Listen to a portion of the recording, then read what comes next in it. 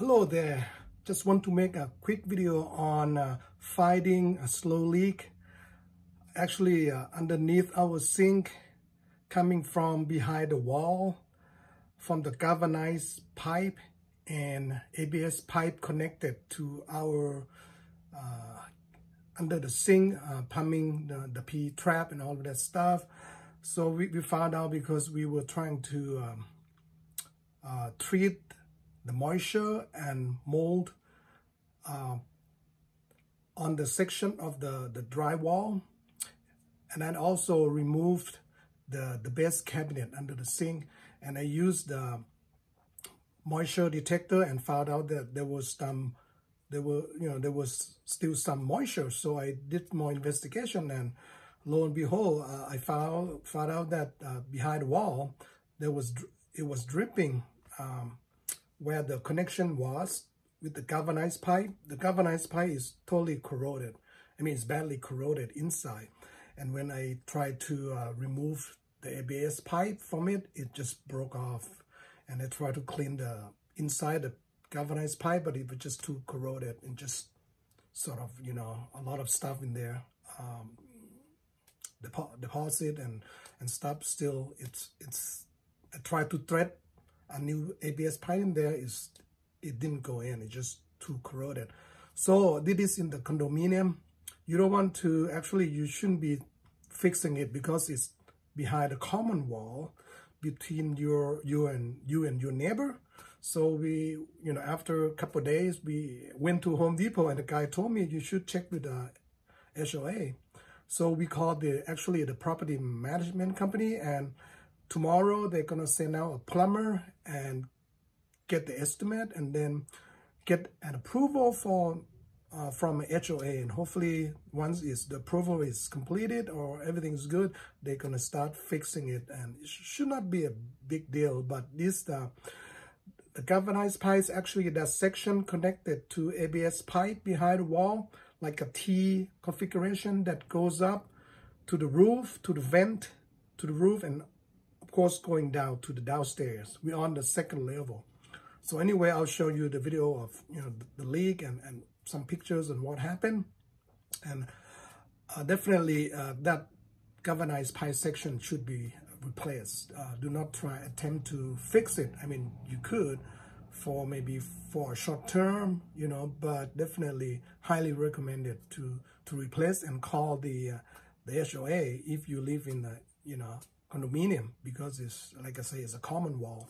Anything outside or in common wall, not internal to your living space, you have to contact HOA, because hopefully they will cover the cost, to fix it and replace it. Actually, I had a plumber came in, or actually a couple, gonna cost $600 to maybe $1,200, depending, how they're gonna do it. They might have to actually go to the neighbor unit and then open up his wall, probably his kitchen as well. I don't know. But anyway, let HOA deal with it, and they're pretty responsive. That they contact because my daughter is the owner of property owner, and schedule a plumber to come in tomorrow. And I'll let you guys know how it goes. Anyway, I'll show you some videos on what happened. Alrighty? And again, I don't like galvanized pipes because they corroded. So if you can, just replace them before it starts to leak, especially behind the wall, and the leak can go downstairs and ruin the people downstairs and things like that. So it's not good. So watch the video, and I will see you folks on the next video. Any comments down below, and please subscribe if you find my videos helpful. Appreciate it, and click the bell as well, and you get my latest videos. Thanks so much. Have a great day. Enjoy the video. Oh, took a lot of work to remove this, so almost there. Pretty thick, like ½ inch. Almost an hour. Okay. Moving base here in my kitchen cabinet is ½ inch particle board, but it's pretty tough. Actually, It took me some time, probably like half an hour, just to cut through this. Kind of a little bit of labor intensive because it's not as thin as I thought it would be. So now I have to like pry it off, force it off here. So let's see if I can remove this easily. Maybe, maybe not.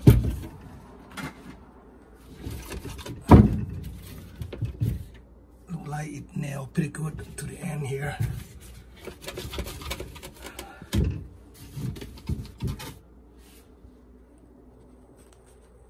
I'm gonna try to remove the middle piece first.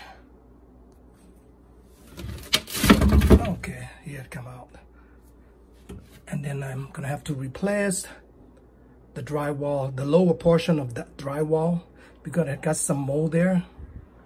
So that will be next. So let's see if I can just yank this out, wiggle it out.